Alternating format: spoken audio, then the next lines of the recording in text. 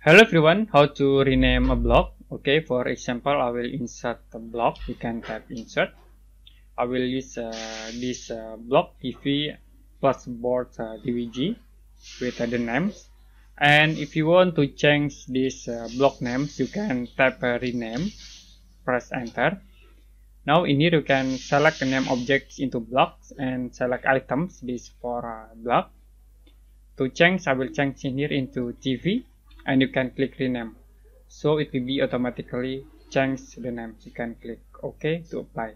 If you use block command, press enter and you can see in here there are TV names in block definition. So this block name already changed into TV. If you want to save this block, you can use vblock command. You can type vblock.